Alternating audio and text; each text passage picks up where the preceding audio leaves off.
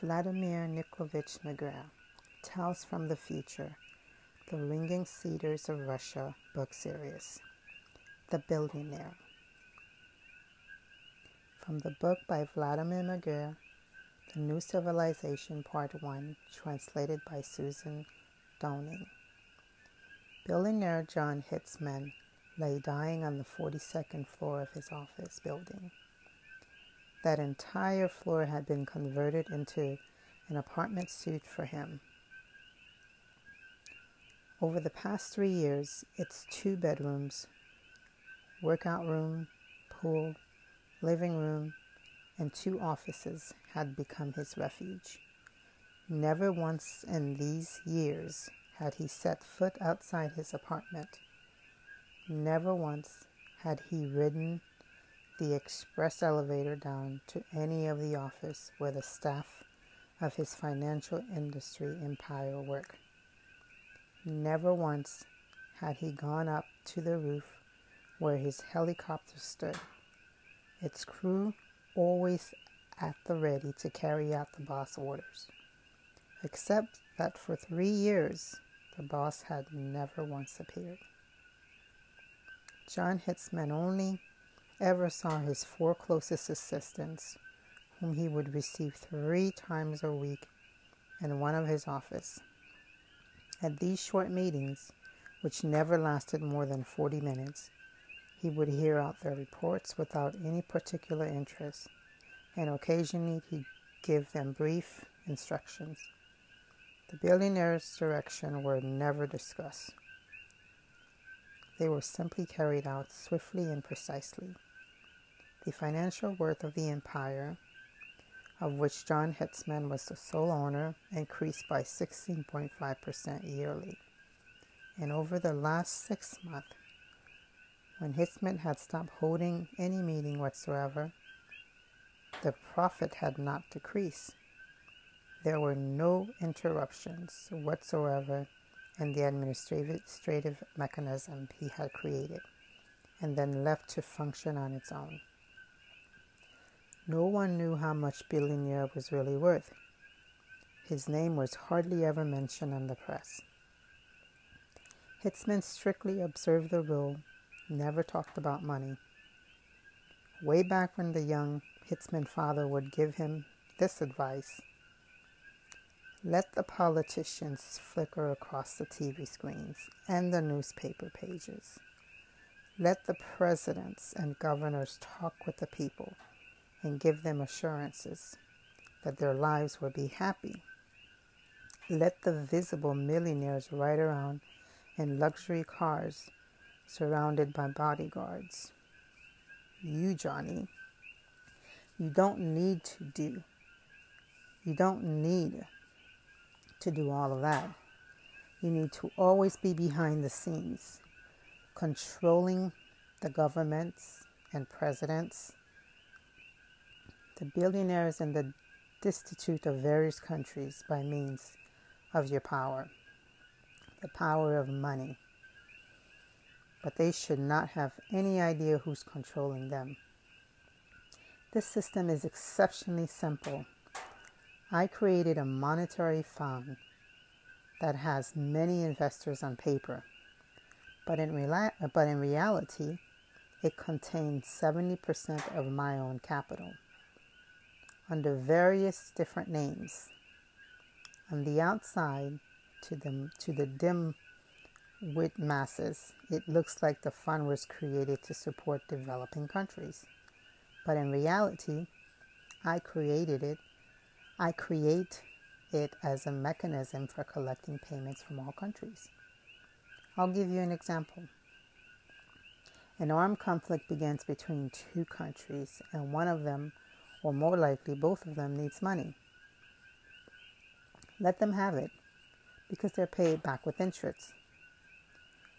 Social upheaval occurs in some country, and once again they need money. Let them have it. They're paid back with interest.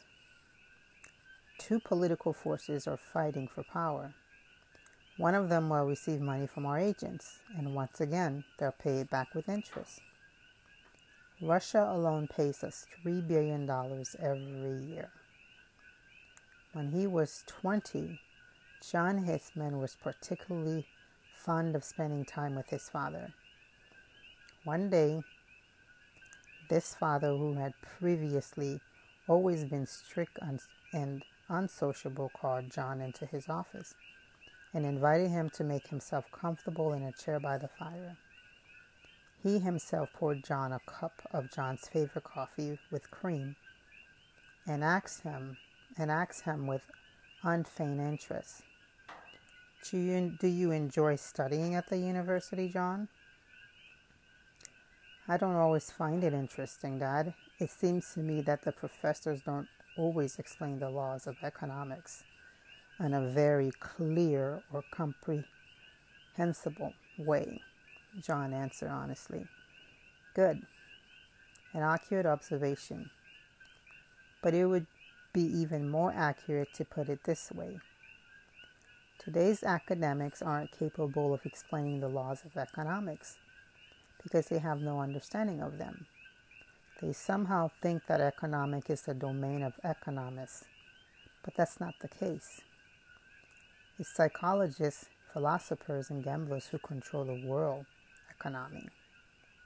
When I turned 20, John, my father, and your grandfather initiated me into the secrets of management. You're already 20, John, and I consider you a worthy vessel for this knowledge. Thank you, Father, John replied. And so through these fireside chats, John began to study laws of economics, laws different from the ones taught in college. His father used a unique method to teach his son.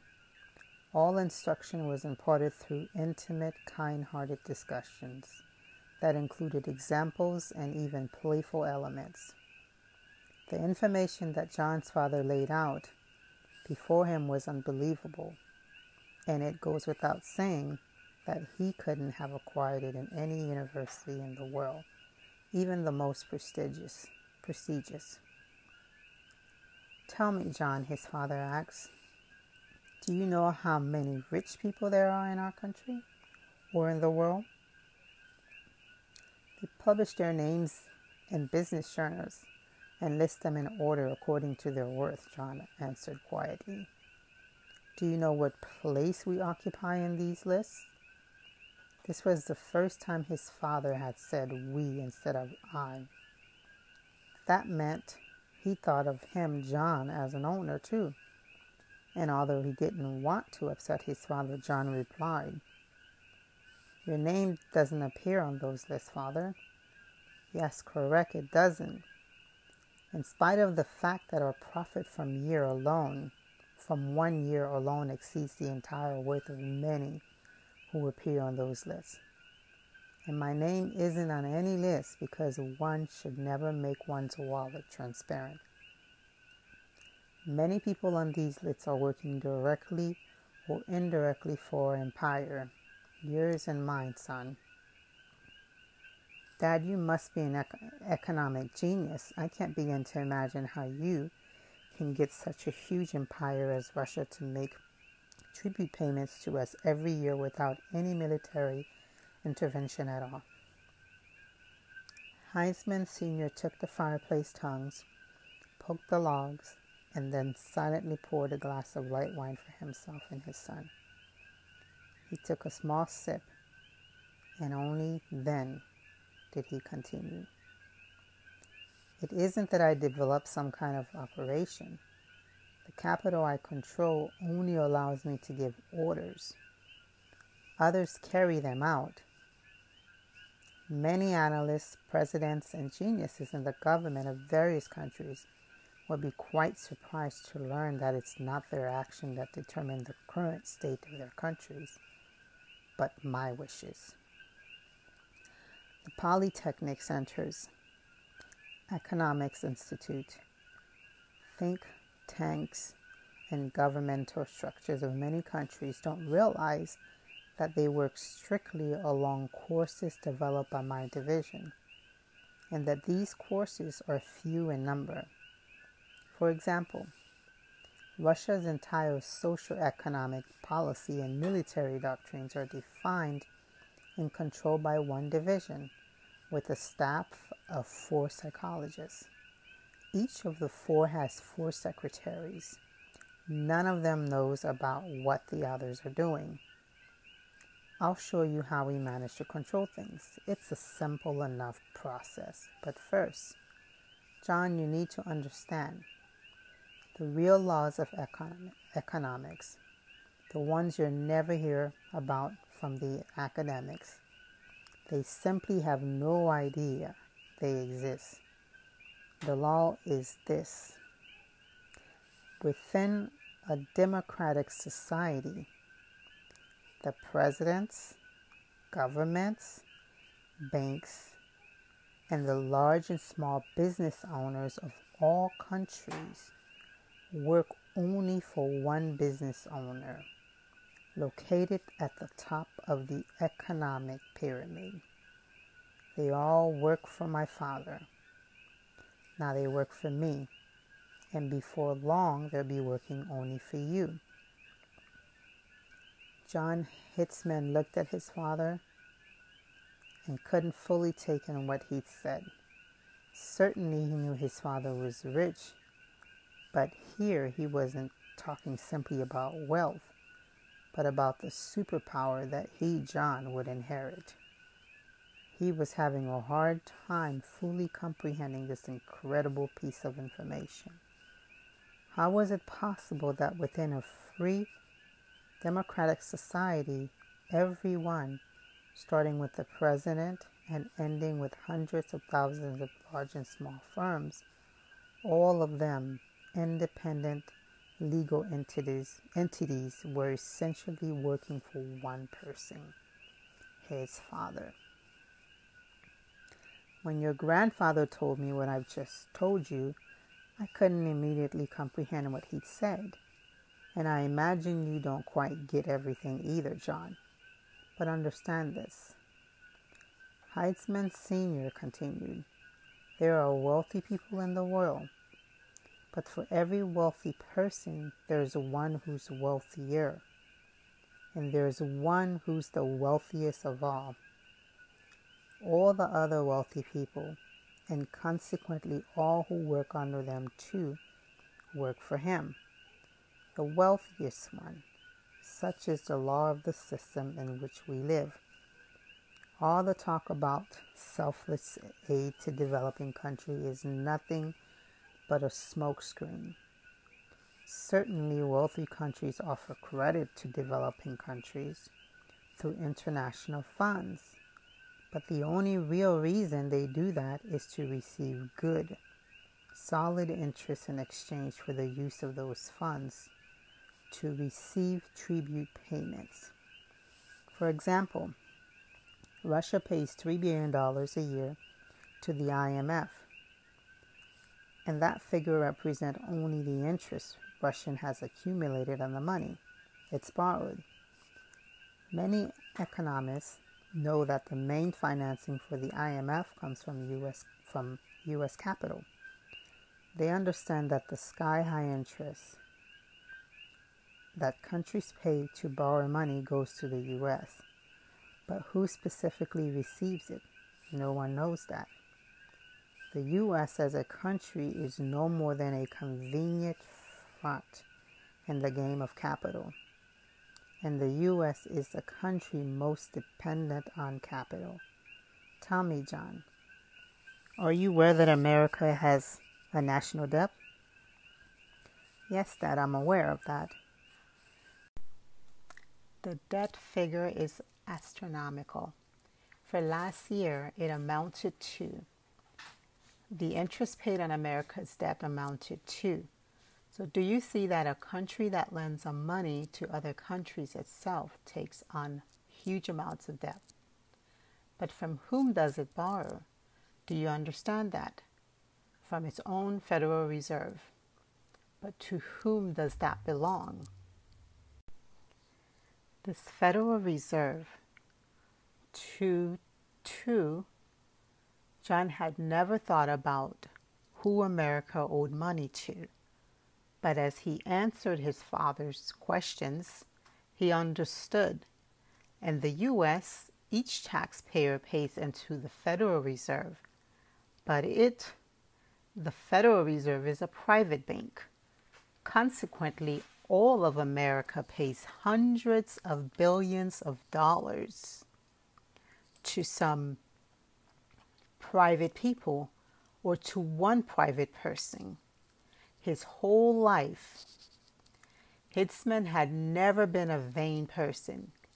He'd led a healthy life, as they say, didn't drink or smoke, followed healthy diets, and worked out every day. It was only in the last 6 months that he'd stopped going to his workout room. For half a year, he's been lying in bed in one of his spacious bedrooms that was chock full of ultra-modern medical equipment. In the room next door, doctors were on duty 24 hours a day, working in shifts. But John Hitzman didn't trust modern medical science. He saw no need to even talk with the doctors. The only person he would occasionally favor with short answers was a certain psychology professor. Hitzman wasn't even interested in knowing the doctors' names, including this professor, although he took note that this one was the most sincere and honest of the bunch. The professor talked a lot, but what often came across when he spoke were not only medical assertions, but also his own thoughts and his desire to find out what was causing Hitzman's illness. I was thinking about your condition last night and this morning. I can see it now. I'll figure out what's causing your illness, and then, once we've eliminated the cause, you'll get well in short order. Oh, excuse me, Mr. Hitzman. I forgot to say hello. Good morning, Mr. Hitzman. I was a little distracted by my own thoughts. The billionaire didn't respond to the professor's greeting and didn't turn in his direction. But that was how he acted with all the doctors. And sometimes when a doctor came in, Hitzman would give a signal, a slight movement of the wrist. And everyone knew that this signal meant go away. He didn't give this signal to the professor, and so the professor excitedly continued sharing his train of thought. I disagree with my colleagues who say you need liver, kidney, and heart transplants. It's true that these organs aren't functioning as effectively as they should.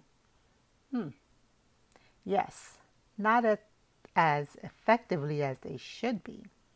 The cause of this lies in your deep depression. Yes, your depression. I've read your chart over several times, and I think I've made a very important discovery. Your primary care doctor is amazing. He noted down everything in great detail every time he examined you. He also made notes about your psychological state. Your internal organs began to fail as soon as you entered a depressed state. Yes, a state.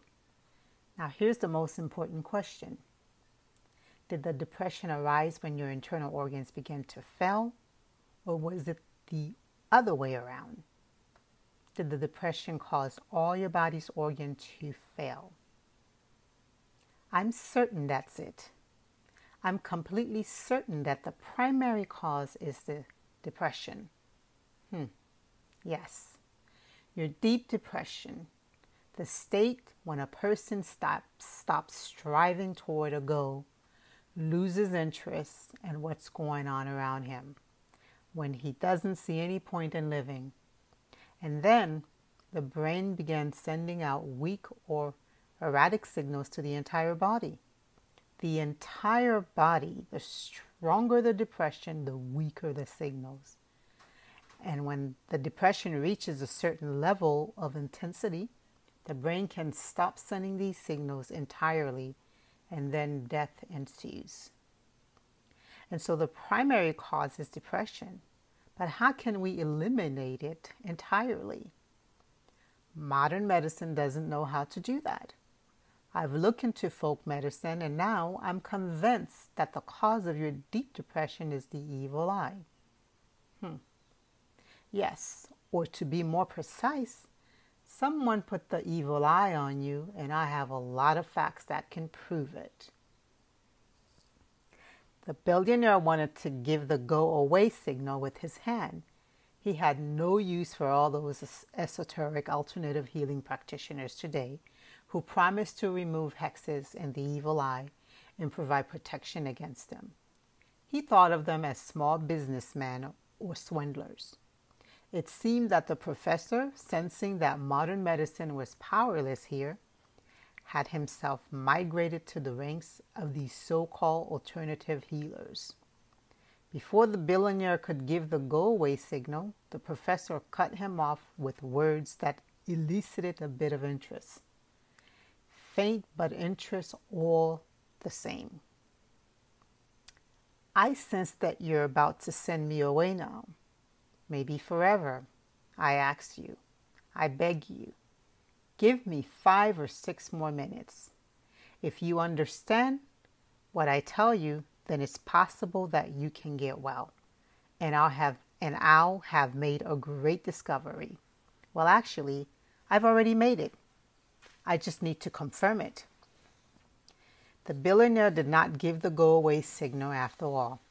For 3 seconds, the professor stared without blinking at the hand of the man, lying motionless before him, and seeing that he had permission to proceed, quickly began speaking once more. People look at each other in a variety of ways, with indifference, with love, with hatred, envy, fear, respect. But it isn't the eyes. External expression that plays the key role here. The outer expression can be nothing more than a mask, like the false smile of a waiter or a salesperson. What's important is the true relationship, the true feelings one person has for another. The more positive feelings people direct toward this or that person, the more positive energy concentrates inside him. Conversely, if he's surrounded predominantly by negative feelings, then it's the negative and the destructive that build up within him. The common folk call this the evil eye, and this is what healers focus on in their practice. Not all of them are charlatans, not by a long shot. The thing is that a person who's received too much negative energy from those around him is himself capable of neutralizing it, or in other words, of bringing it back into balance. When a healer tells someone that he's removing the evil eye by doing certain actions, he's helping the person believe that he's been cleansed. If the person believes the healer, then the person himself really does bring the positive and negative into balance inside him. If he doesn't believe, then this doesn't happen. You don't have faith in healers, and consequently, they can't help you. But that doesn't mean that you don't have an excessive negative psych energy in you. Energy that's harmful to your organism.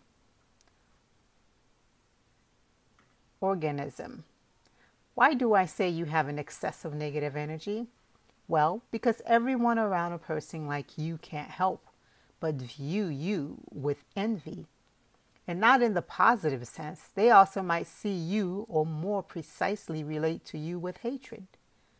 Those would be the people you fired or haven't given raises to. Many people sensing your power could be fearful of you. So you see, this all is negative energy, and you need positive energy to counterbalance it. You can receive this from your family members and relatives. But your wives betray you, and you have no children or friends, and you don't spend time with your relatives.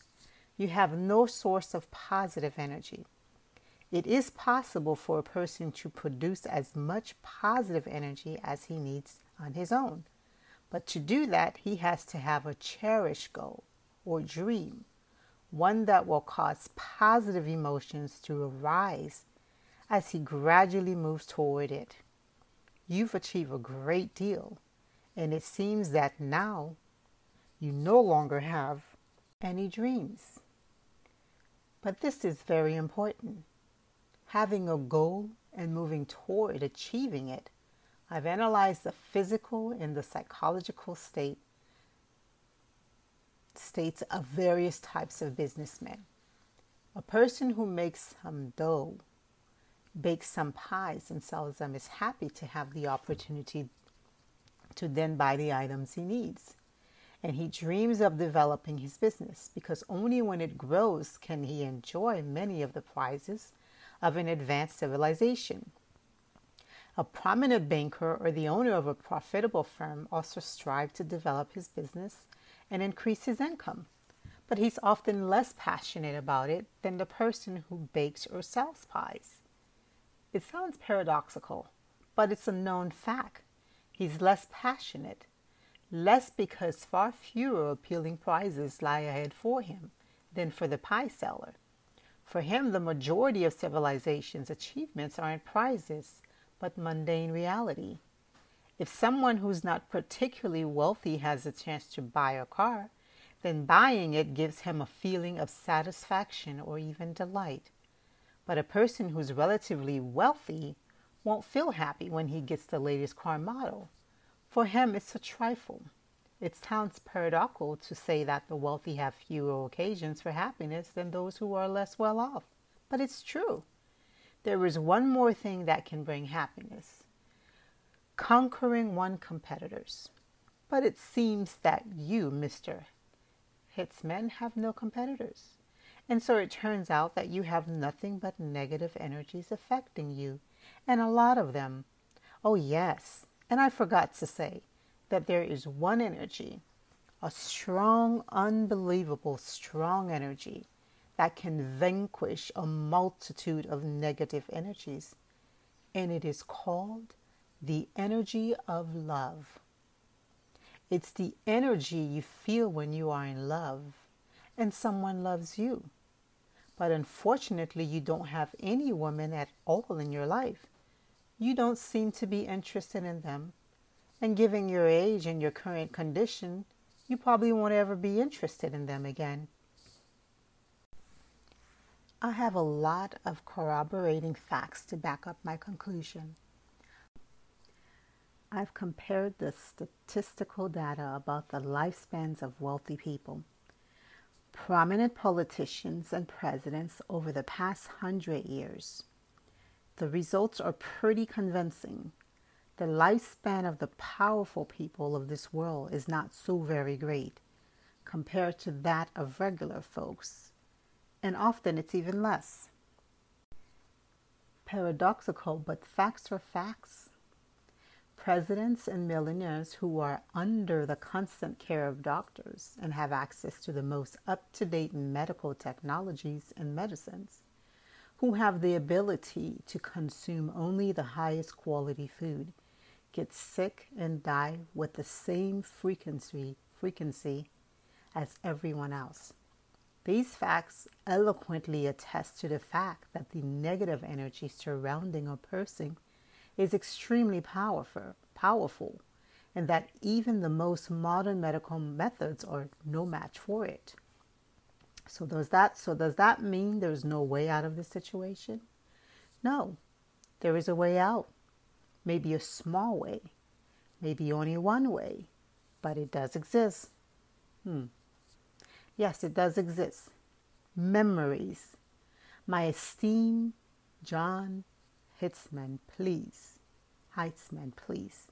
make an effort to recall the very stages of your life, the stages that brought you pleasant sensations. And the most important thing is this: if there were times when you made a soulman promise to someone and didn't keep it, then try to keep it now. If at all possible, I ask you, for your own sake, For the sake of science, make an effort to recall the good times, even for just a few days. These monitors record the function of many of your organs. They record it every minute.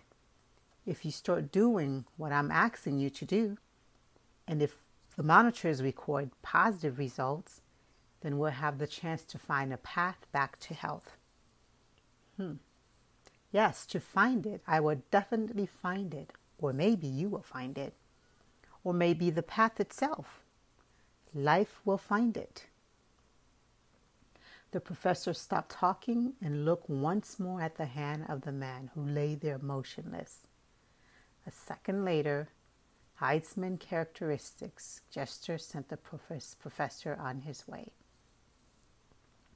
Like many people, John Heisman would sometime reminisce about the past. To some degree, he understood what the professor had been talking about. He could make an effort to find some good moments in his past, and maybe they really would have a positive effect. But the whole problem with this was that the life he'd lived didn't seem pleasant to him now. It seemed uninteresting and even pointless. Heisman recalled how he'd gotten married on the advice of his father to the daughter of a billionaire who added to their empire's wealth. The marriage didn't bring him any satisfaction. His wife turned out to be infertile, and after 10 years of married life, she died of a drug overdose. Then he married a famous young model. She played the role of a wife, passionately in love with her husband. But after a mere 6 months of married life, Heisman's security staff presented him with photos of his wife coverting with her former lover. He didn't even talk to her about it. He just told security to arrange it so he'd never have to lay eye on her again. And so he had no memories of her. As he reminisces, Heisman came to the period when he began working for his father's empire, and he couldn't identify a single pleasant moment where he felt like stopping to take in some positive emotions. There was only one pleasant moment when he proved to his father that they didn't need to be the sole owner of the monetary fund. The other investors who were contributing to their own capital to the fund and who wanted to increase that capital would expend their own mental energy on increasing the overall capital of the fund. And that meant those investors were working for them, for the Heismans. His father thought this over for several days. Then one day at dinner, this father who was so stingy with his praise, said, "I agree to your proposal regarding the fund, Johnny. It's correct. Good for you. Give some thought to what other directions we should be heading in. It's time for you to take the helm." For several days, John Heisman felt exhilarated, and as a result, he was able to make several more decisions that increased the financial empire profit. Even so, he didn't experience any particular joy. The reports noting larger profits than before were devoid of emotion. There was no one left to praise him. His father had died, and the praise of one's subordinates brings no joy. And so John Heisman traveled back in his recollections to his childhood. His memory listlessly eliminated the rare moments of contact with his father. More often than not, John's strict father would reprimand him in the presence of the nannies and tutors assigned to him. Then suddenly something like a wave of warmth flowed through the body of the billionaire, who was lying there motionless. His body twitched with a pleasant sensation. A very sharp and clear picture arose in Heisman's recollections.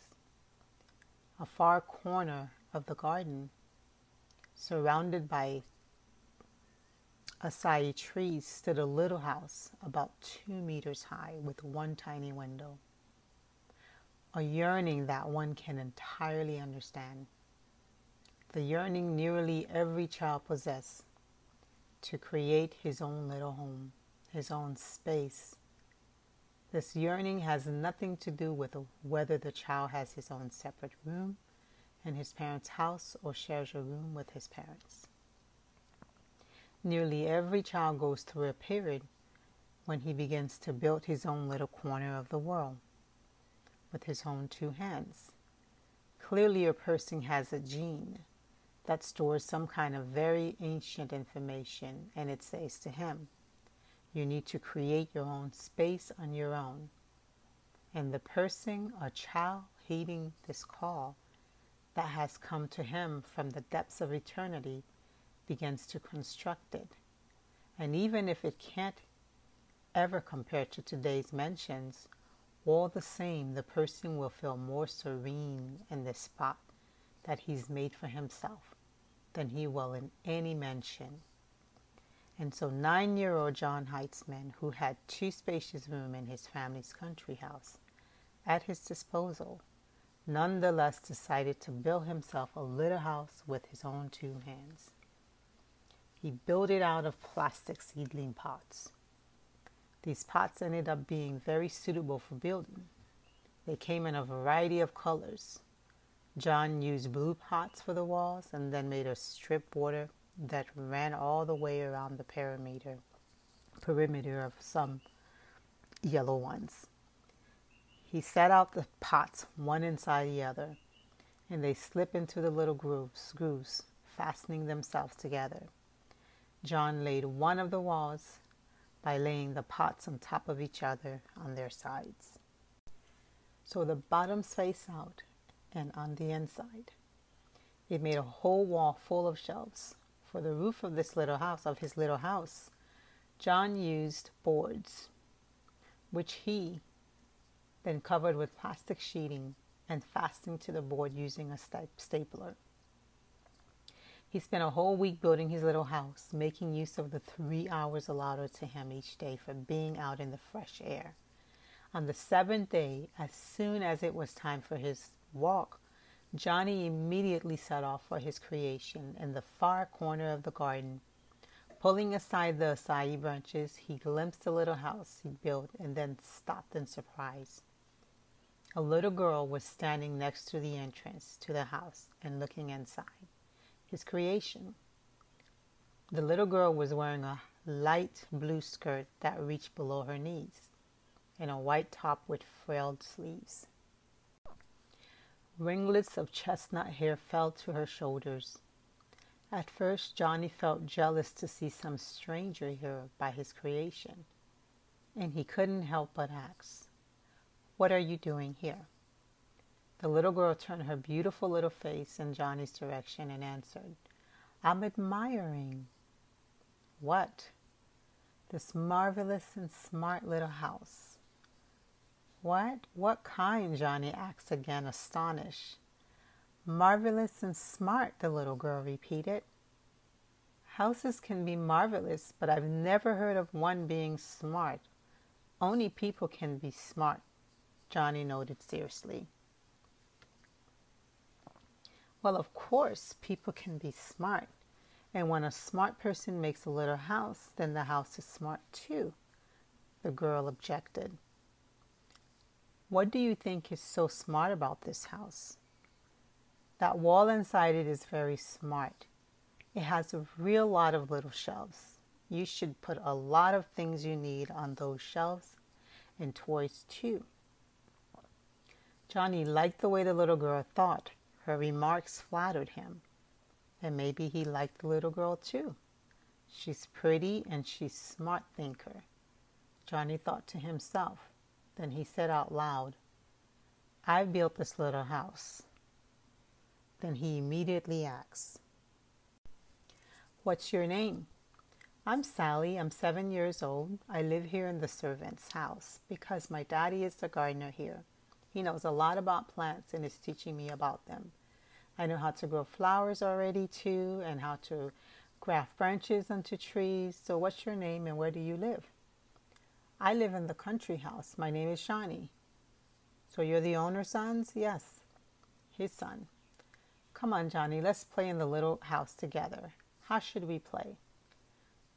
We'll play that we live in the house just like grown-ups do. You'll be the owner since you're the owner's son, and I'll be your servant since my father's one of the servants. That won't work, Johnny noted. A servant has to live in the servant's quarters. Only the husband, the wife, and their children can live in the country house. Then I'll be your wife, Sally blurted out, and then asked, Can I be your wife for a while, Johnny? Johnny didn't answer. He went inside the house, looked around, then turned towards Sally, who was still standing outside the doorway, and answered casually, Okay, come on in and pretend you're my wife. We have to think how to set things up inside. Sally came into the little house, looked into Johnny's eyes with tenderness and delight, and said, almost whispered, Thank you, Johnny. I'll try to be a good wife. Johnny didn't visit his little house every day. He wasn't always allowed to play in the garden during walk time. Accompanied by bodyguards, he'd visit a city park or Disneyland or go horseback riding. But almost every time he did manage to visit the house, Sally was there waiting for him. And each time he came, Johnny was interested to see what had changed in the little house. First, a throw rug Sally had bought appeared on the floor, then little curtains on the window opening over the entrance. Then he noticed a little round child's table with an empty picture frame, and Sally said, You come to our house less and less all the time, Johnny. I wait for you, but you don't come. Why don't you give me your picture and I'll put it in this little frame. I'll look at your picture, and that way it will be more fun to wait for you. When Johnny came to say goodbye to the little house and to Sally, he left his photo there. He and his parents were moving to another country house. John Heisman, multi-billionaire, lay in bed in his suite and smiled as he recalled more and more details about the time he spent as a child with the little girl Sally. Only now did he realize that this little girl had loved him. He was her first love, and her love was childish, reckless, and unrequited. Maybe he had loved her too, or maybe he had just liked her. But she had loved him in a way that most likely no one else in his whole life ever had. And so now, reminiscing about the little house he'd built in the garden, about his time spent with Sally, even now, pleasant warm feelings arose in him. These feelings warmed his body, and he felt good. He saw Sally only once more after he moved away, 11 years later. But this encounter, some new feelings stirred throughout his body. John Heisman even raised himself up a bit in bed. His heart began pumping blood through his veins with ever greater force. That meeting, he'd forgotten about it. He never gave it any thought. But right now, he couldn't think of anything else. And the very thought of it agitated him.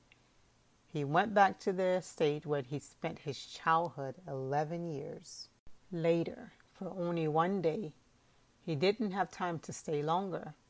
After lunch, he went out into the garden, and somehow it happened that he found himself heading for the far corner of the garden, where as a child he built his little house among the acai. He pulled aside the branches, stepped inside the little glade, and stood there, stock still in surprise. The house he'd built 11 years earlier out of plastic pots was still standing in the very same spot as before. But all around it were small flower beds, and a path covered with sand led to the entrance. And a little bench now stood by the entrance, and flower vines had entwined the little house itself. There wasn't a bench there before, but now there is, grown-up Johnny noted to himself. He pulled aside the curtain that covered the entrance and, bending over, entered the little house. He immediately sensed that someone had recently been there. The photograph of him as a boy stood on the table. As before, Sally's childhood toys were neatly arranged on the little shelves. A small bowl on one of the shelves next to the little table held fresh fruit. An inflatable mattress lay on the floor covered with a bedspread. John stood in the little house for 20 minutes or so, recalling the pleasant sensation from his childhood. He thought, why is this happening? Their family owned a lot of fancy country houses, and they had a castle. But country houses and castles didn't produce the kind of pleasant feelings that arose here in the little house, made of ordinary plastic seedling pots. He saw Sally when he came out of the house. She was standing silently by the entrance, as if she couldn't bring herself to interrupt John's flood of memories. John glanced at her, and Sally's cheeks flushed. She lowered her eyes in embarrassment, and a soft, velvety voice that was unusually tender and excited, she said, "Hello, Johnny." He didn't answer right away. He stood there admiring the grown-up Sally's unusual, beautiful body. Her light dress that hugged her figure fluttered in the breeze. Through the dress, he could see the lines of her lithe young woman's figure. She was no longer a child. "Hi, Sally," John said, interrupting the lengthy pause. "So you're still keeping things in order around here?" "Yes, after all, I promised. There's some fruit there. It's been washed. Have some. It's for you." "Ah, yes, for me. Well, okay, let's go in together and we'll have something to eat." John pulled aside the curtain and let Sally go ahead of him. She went in, squatted down to pick up the bowl, and put it on the table next to the framed photo. There were no chairs in the little house, so John took a seat on the rug.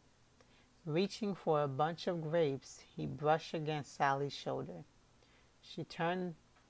Their eyes met, and Sally took a quick, deep breath. A button on the dress atop her firm breast came undone when she breathed in sharply.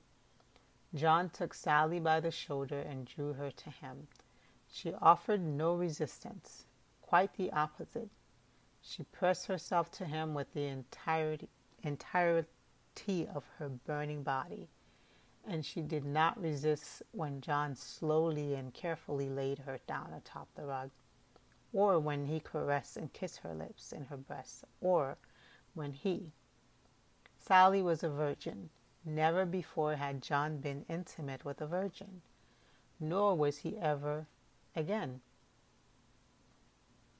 And now, 45 years after that last encounter with Sally, John Heitzman suddenly understood that this was the only time he had ever experienced truly beautiful, mind-blowing intimacy with a woman, or rather with a girl whom he made a woman.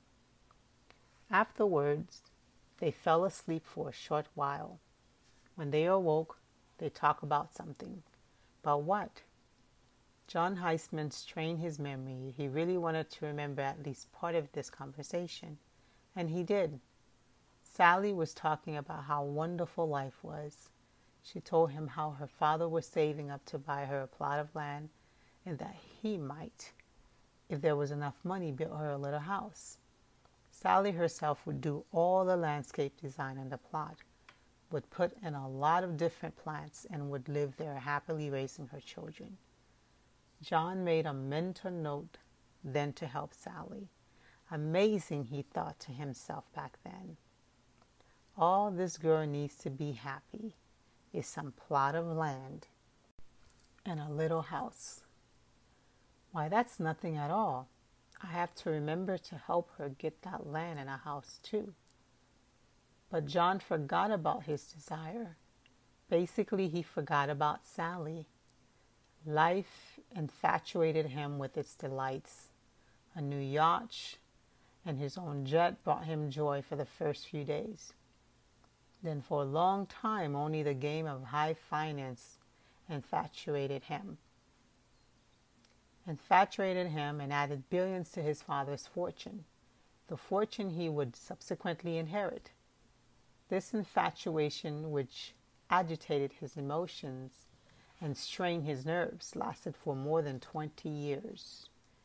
It dominated everything else. He went through first one marriage and then another, as if they were just digressions. His wives left behind no trace of themselves. After 45 years, playing the financial game no longer brought him any satisfaction, and he began to experience episodes of depression, which grew more and more frequent, ultimately leading to a profound depressive crisis. But right now, John Heisman was not feeling depressed. Reminiscing about Sally had stirred him in a pleasant way, and it had annoyed him too. How did that happen? I made a promise to myself to help Sally, the girl who loved me, acquire a plot of land and a house, and then I forgot. John Heisman, who was used to keeping his promises, particularly ones he'd made to himself, knew one thing for sure. His annoyance at himself wouldn't pass until he pushed a button to call his secretary. When the secretary entered, John Heisman, who was now sitting on the bed, spoke for the first time in 6 months, pronouncing the words with difficulty. A little more than 50 years ago, I live in a country house. I don't recall the exact address. You'll find it in the records. There was a gardener who worked at the country house. I don't recall his last name, but you'll find it in the accountant's file. The gardener had a daughter. Her name was Sally. Find out where Sally lives now. I need this information no later than tomorrow morning. If you get the information sooner, deliver it to me immediately, no matter what time it is. Make it happen. Sir, the gardener was let go 40 years ago and died not long afterwards. Before he died, he managed to buy 2 hectares of land on an abandoned ranch in the state of Texas. He started to build a house on that land, exerted himself during construction and died. His daughter Sally finished building the house and now lives in it. Here is the address. We haven't been able to get any information as of yet, but all you need to do is tell us and we'll get you all the information you need. John Heisman took the slip of paper from the secretary, read it carefully, then neatly folded it up, placed it in his inside jacket pocket and said, "Have the helicopter ready to take off in 30 minutes. It will need to land 5 to 10 kilometers from the house in Texas. Have a car meet me at the landing spot. Not a luxury car. No security, just a driver. Make it happen." At 3 o'clock in the afternoon, John Heisman, limping and leaning on a cane, made his way along a crushed stone pathway to a small cottage, overgrown with greenery. At first he saw her from behind. An elderly woman was standing on a small ladder, washing a window. John Heisman stopped and began to look at this woman with the beautiful salt and pepper hair. She sensed his gaze and turned in his direction. She peered for a bit at the old man standing on her path, then suddenly hopped off the ladder and began running toward him. She ran with ease. This woman did not look old at all. She stopped about a meter from John Heisman. In a soft, excited voice, she said, "Hello, Johnny." She immediately dropped her eyes, covering her flushed cheeks with both her hands.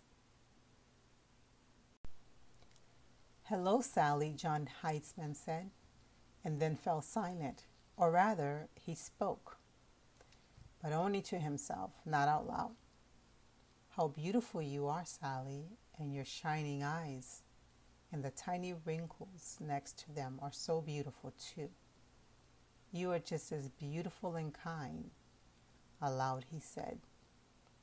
I was just passing through, Sally, and I found out, well, that you lived here, so I decided to visit you and maybe stay the night, if that won't put you out.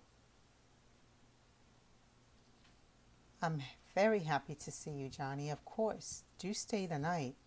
I'm here alone for now. Tomorrow they're bringing my grandchildren to spend a week with me. There are 2 of them. My granddaughter is 9 years old, and my grandson is already 12. Come along into the house, Johnny. I'll give you an infusion to drink. I know just what kind of infusion you need. Come along. So that means you were married, Sally. You have children. I still am married, Johnny. We had 1 son, and now 2 grandchildren. Sally replied joyfully, why don't you have a seat at the table in the gazebo, and I'll bring you your infusion. Heitzman took a seat on a plastic lawn chair out on the house veranda, and when Sally brought him a large wine glass with some infusion, he asked, Sally, why did you say you knew just what kind of infusion I needed?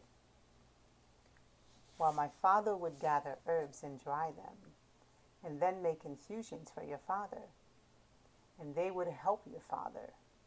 I learned to gather herbs too, and my dad told me that you have the same hereditary illness as your father, Johnny.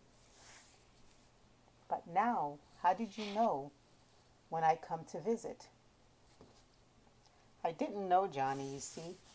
I gathered the herbs just in case. So, Johnny, how did your life turn out? What do you do? My life's taken various twists and turns. I've done this and that, but I don't feel like remembering that now. It feels good here with you. Sally, it's beautiful. You have a lot of flowers, a garden. Yes, it feels good here. I like it very much. The only thing is, do you see over there, to the right? They've started building something there. It's going to be a garbage processing plant. And they want to build some kind of factory there on the left, too.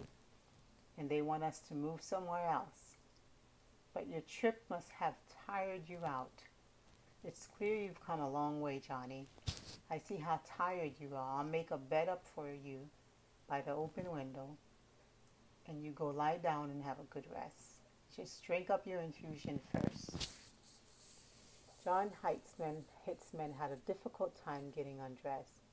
He really was tired. His muscles, atrophied from lying motionlessly for 6 months, could barely keep him on his feet. It was hard for him to pull the blanket up over himself. But once he went right to sleep. These days he usually couldn't get to sleep at all without the sleeping pill. But here he went right to sleep. He didn't see the morning at all because he awoke only at noon. He took a shower and went out into the veranda. Sally was getting lunch ready in the summer kitchen, and a little boy and a girl were helping her. Good afternoon, Johnny. I can see you slept well. You look like you've grown so much younger. Here, meet my grandchildren. This is Emmy, and this young man's name is George. And I'm John Heitzman. Good morning, he said, extending his hand to the little boy. Good. Now you've gotten acquainted. While Emmy and I make lunch, why don't you men have a walk around the garden and work up an appetite, Sally suggested. I can show you the garden, George said to Heitzman. The old man and the little boy strolled through the beautiful garden. The boy pointed out various plants and talked nonstop about all their properties. Heitzman was busy thinking his own thoughts. When they reached the end of the garden, the boy announced, and here, behind this acai tree, is my mansion. Grandma built it. Heisman moved a branch aside and saw. In the small glades beyond the acai stood his little house, made of the same plastic seedling pots. Only the roof was made differently, and the curtain covering the entrance was different. Heisman moved the curtain aside, bent over a bit, and stepped into the little house. Everything was arranged just like before, except that on the table there was a photograph pressed between two sheets of plexiglass. It was a photo of Sally's grandson, just as it should be, John Heitzman thought. The house has a different master now, and a different photo too. Heisman picked up the photo and just to have something to say, said, "You came out well in this picture, George." "But that's not a picture of me, Uncle John. That's a picture of the little boy Grandma was friends with when she was little. He just happens to look like me." A limping John Heitzman was trying to move along the garden path as quickly as he could, leaning on his stick and stumbling as he went. He went up to Sally and, breathing quickly, a bit confused, he asked, "And where is he now? Where is your husband now, Sally? Where is he?" "John, please calm down. It's not good for you to be agitated. Please sit down," Sally said softly. "You see, John, it just so happened that way. When I was a child, I promised a certain very good little boy that I would be his wife. But we were just playing." John practically shouted, jumping up from his chair. "We were just children playing."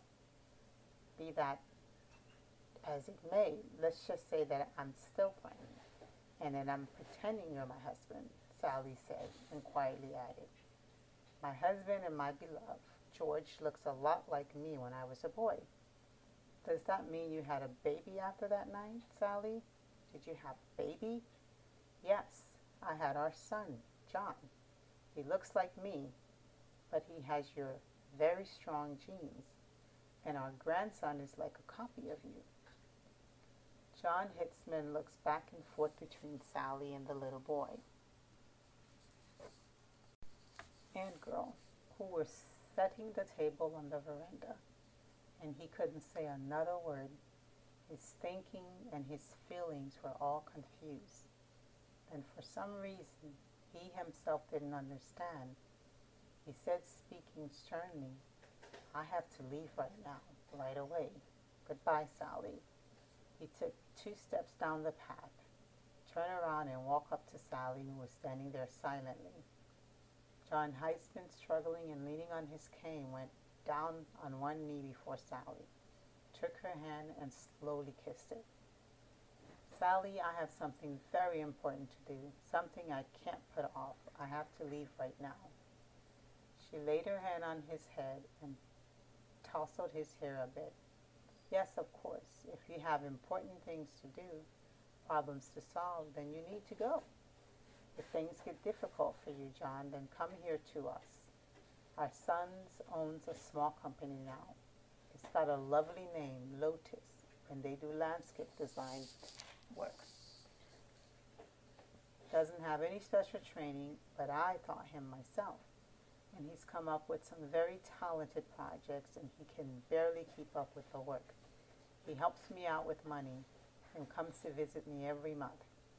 I imagine you must be having money problems and a few health problems too. Come see us, John. I know how to get your health back, and we'll have enough money." "Thank you, Sally, thank you. I have to get there in time. I have to."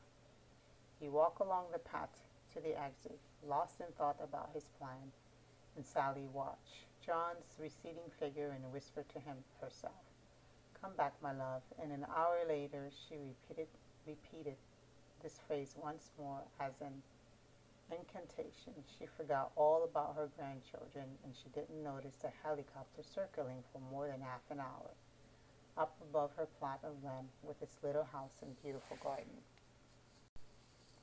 John Hitzman's helicopter hadn't even landed on the roof of his office building yet, but his closest assistants and secretaries were already waiting in the meeting room, feverishly checking their figures and preparing to report to their boss. They were no longer used to having him present at their meetings, and so now they await their boss with a certain degree of trepidation and fright. John Hetzman came in and everyone stood up. He started speaking before he'd even gotten to his spot at the head of the table. Take your seats, no reports, listen carefully because I'm not going to repeat anything. There's no time for that. So, there's a country estate in Texas. Here's its address. I instruct you to buy up all the land within a 100-mile radius of the estate. Buy up all the industrial complexes located on that land, even if you have to pay 3 times what they're worth. Those of you who handle real estate transactions can leave and get the operation moving immediately. If need be, put all your agents to work. This operation should take no more than 1 week. One of the assistants jumped up and hurriedly headed for the exit. John Hetzman continued. All of the buildings, factories, and plants on those lands are to be demolished within no more than a month's time, even if you need to bring in hundreds of construction companies to do it. Within a month, the area where they once stood needs to be seeded with grass. John Hetzman addressed the sole remaining assistant in the room. There's a small company in Texas with the beautiful name of Lotus. Execute a 5-year contract with them. Put them in charge of drawing up plans for a settlement to be located on all the land we acquire surrounding that estate in Texas. Whatever price they ask for, double it, make it happen. 2 weeks later, John Hetzman was addressing a crowd of 1,500 people. The landscape designers, botanists, and agronomists in the audience had made their way to this auditorium through employment agencies.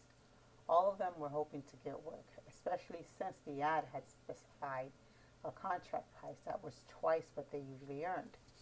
John Hetzman came out on stage and began speaking in his usual categorical and even slightly gruff way.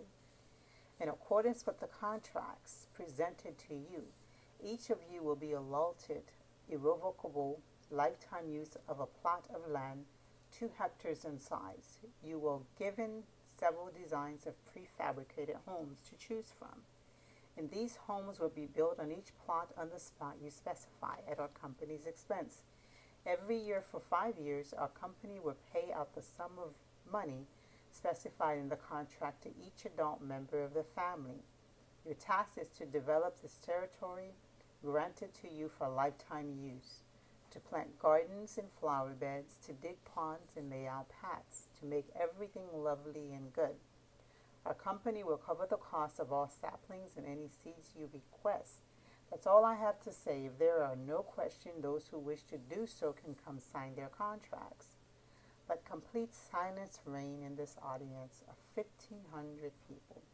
Not a single person rose up from his seat to approach the little tables, where secretaries sat with the contract awaiting signatures. After a minute of complete silence, the elderly man rose from his seat and asked, "Tell me, sir, this location you're suggesting we move to, is it lethally contaminated?" "No," answered one of Heisman's assistants. "On the contrary, this location is exceptionally environmentally pure, and its land is suitable, productive." "Then tell us, be honest, what kind of experiment are you planning to carry out on people?" asked a young woman, jumping up from her seat. "Many of us have children, and I, for one, have no intention of subjecting my child to who knows what kind of experiment." The audience began to buzz, and cries of opportunists, inhumane, and monsters began to be heard. People began getting up from their seats, and one by one they began leaving the auditorium. Heisman's assistant tried to offer some explanation to answer some of people's questions, but in vain. Heisman watched hopelessly as people flowed out of the auditorium. He understood that if they left, that would be the end of his hope, or even the end of more than that. He so wanted to do something nice for Sally, for his son and his grandchildren. He didn't want there to be any smokestacks next to Sally's cozy country house. He wanted there to be gardens blooming and kind neighbors living around her. He bought up the land, and on his orders, they torn the smokestacks down and they sown grass. But the only way the land could improve was if good people came to live on it. But they were leaving. They hadn't understood. And how could they understand? How could they believe? Stop. Suddenly it dawned on Heisman. They didn't believe because they didn't know anything. What if he were to tell them the truth?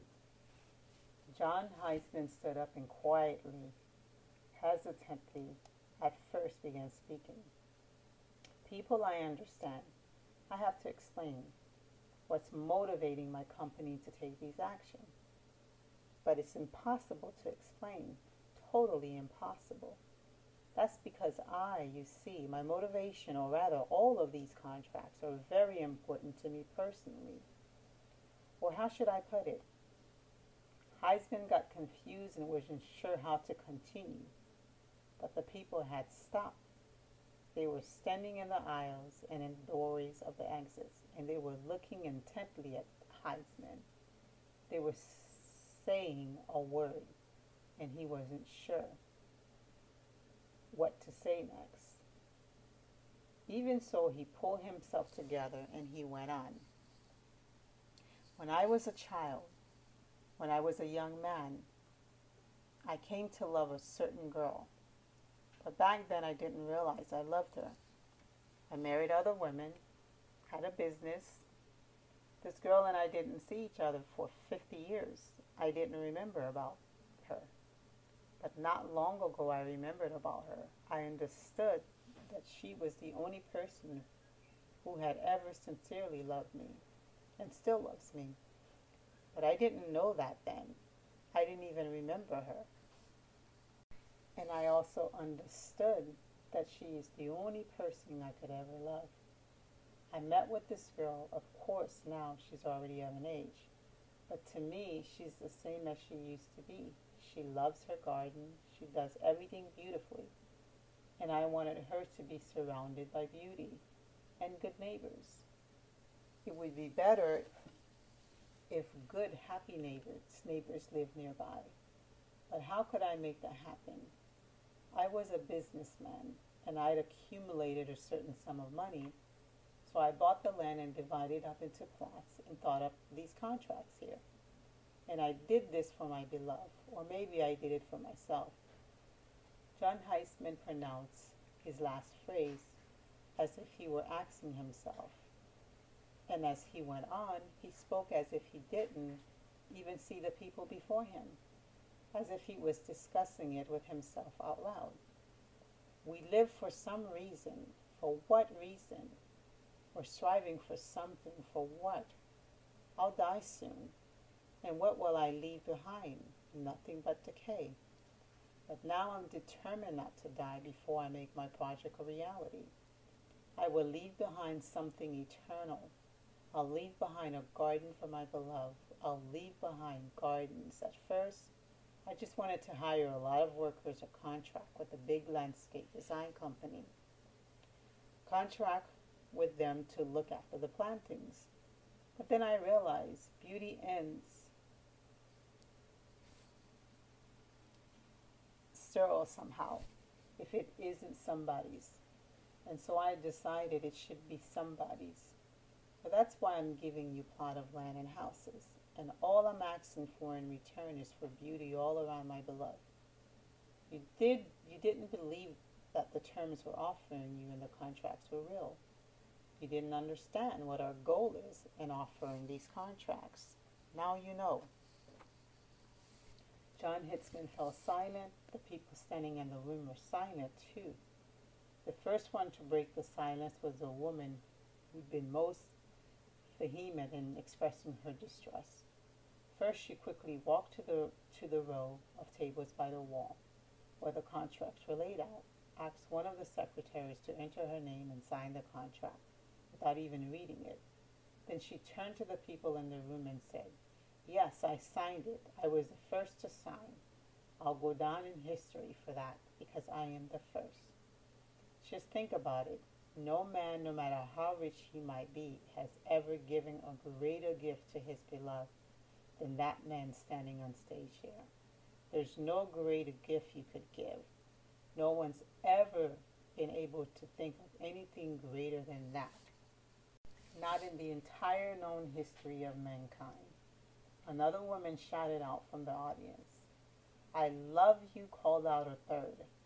"I want a plot next to your beloved. What's her name?" asked a fourth. "Her name is Heitzman," began, and then went on. "Well, maybe she doesn't need to know about this. Let her think that this is just the way the fates decreed." Moving as one, the people in the room rushed to the tables by the wall. A line formed. People were joking happily and calling each other as nothing less than neighbors. But the great majority of them, especially the women, were directing their gaze, shining with love, at the man standing on the stage. For the first time in his life, John Heitzman personally experienced the energy of kindness, love, and sincere delight emanating from a great number of human souls. A healing energy capable of vanquishing everything, any ailments. When he left the stage, he was no longer limping. In doing the next several months, he personally took an active part in making sure the factories on the land he bought were torn down, personally discussed the details of the plans for the entire settlement around Sally's estate, personally consulted about the landscaping options for each separate plot as well as the entire infrastructure. When after a year he once again walked up to the gate of Sally's estate, all around as far as the eye could see, people were already planting large gardens of small saplings. And near Sally Gate he saw several saplings with carefully wrapped root balls. Sally seemed to have sensed his arrival and ran to meet him. "John, it's so good you've come. So good. Hello, John." She ran up to him, fast and ardent as a girl. She seized John's hand and dragged him in to have some tea, all the while happily talking non-stop. "You know, John, what a miraculous thing is going on around here. I'm so happy. They're usually happy there aren't going to be any smoke stacks near our house anymore, and we have nice neighbors. Life is so full to bursting all around. So full. Don't you worry if things aren't going well with your business, John. Say the heck with everything and come live here. We're rich now. Our son got a lucrative contract, actually an unusual lucrative contract. Now he's in charge of the landscape design and planning for the whole project here. And we've gotten a little more land too. Our son's going to build himself a new house there. And if you want, you and I will live here." "I do want to," John Heitzman answered and added, "Thank you for the invitation, Sally. But why are you going to live in an old house?" rang out a voice behind John Heitzman. He turned and saw his son. He knew right away that this was his son. And the young man continued, "So I gather that you're my father. When Georgie told me how you thought the photo of Mom's childhood friend was a photo of him, then I figured out we'd come to visit. And besides, Mom never been good at hiding her feelings. Of course, I don't feel the same way Mom does about you, not yet, but I'm prepared to finance the construction of a new cottage for my happy parents." "Thank you, son," John Heitzman replied, holding back. He wanted to go embrace his son, but for some reason he hesitated. The young man took the first step, putting his hand out. He introduced himself. "John, this is great. It's wonderful now you've met.